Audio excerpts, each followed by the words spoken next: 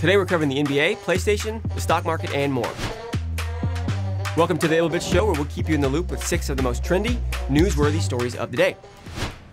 Congratulations are in order for those of you with money invested in the tech stock. A whopping $291.6 billion were added by giants including Amazon, Alphabet, Tesla, Facebook, Apple, and Netflix. Tesla had the largest gains on the day with 9.7%, while Amazon also impressed at 7.93%. Though the COVID-19 pandemic has caused an economic downturn, stocks such as these have performed well due to the nature of their business. Stay tuned for more updates.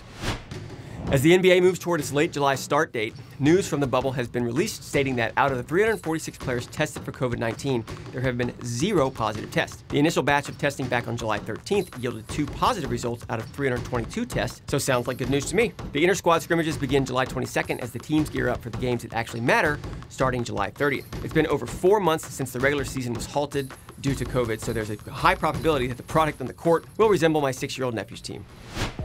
The United Arab Emirates, or UAE, has successfully launched the HOPE probe to Mars. The mission was launched from Tanegashima Space Center in Japan and marks the first interplanetary mission by an Arab nation. Congrats. Quote, "It's an honor to be part of the global effort to explore deep space," quote, tweeted the official HOPE Mars mission account after the launch. The US and China are also launching missions to Mars in the next couple of months to take advantage of a brief window when the Earth and Mars are closest together. It sounds a lot like my dad trying to save money on summer vacation by driving to the beach.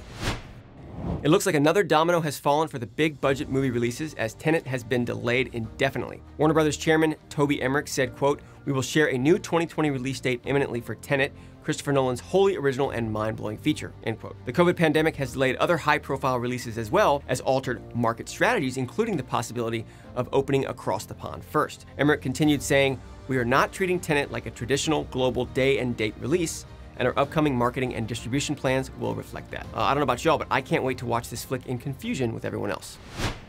More exciting news for the popular PlayStation franchise as Spider-Man Miles Morales is getting a high-resolution mode. As one of the first titles on the new PS5 coming this holiday season, you'll be able to play as the web-slinger in glorious 4K at 60 frames per second. The announcement comes with many questions as gamers are wondering how the high-quality mode will differ from a standard mode for those who don't have a 4K TV. Insomniac Games expects both modes to look great, but most players are going to want the best possible visual option. I still miss the days of being blown away by the visuals in GoldenEye.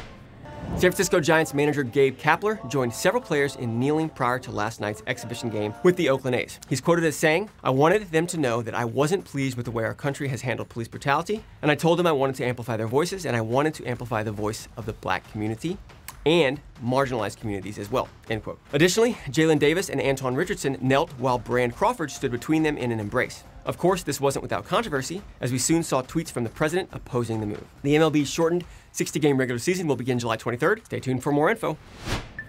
That's a wrap. Thank you for tapping into the daily news with me. Remember, you can now post your very own videos onto our platform. I invite you to showcase your passions, gain a new audience, dive into a new interest, be current, and start trends. Thanks for tuning in to IBBLE Bits. We'll see you next time. Bye-bye.